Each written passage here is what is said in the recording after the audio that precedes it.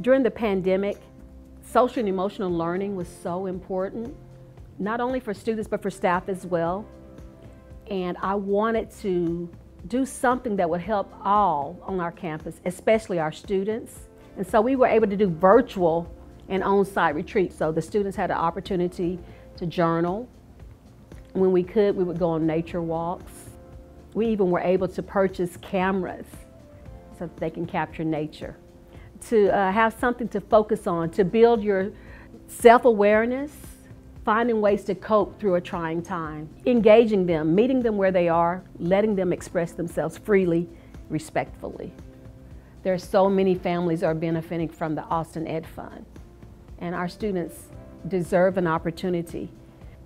These students need us, and they need to know that people care for them.